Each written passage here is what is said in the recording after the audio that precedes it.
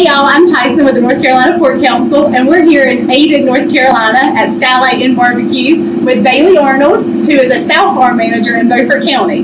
Before we dig into this really yummy looking barbecue, I want to talk to Bailee some about pig farming. What is something that you want people to know about pig farming? One of the things I do want everybody to understand is that the meat that leaves our farms and goes to our neighbor's home, it's a good and safe product. As a mother, I'm always watching everything my daughter eats and everything that I bring home to my husband.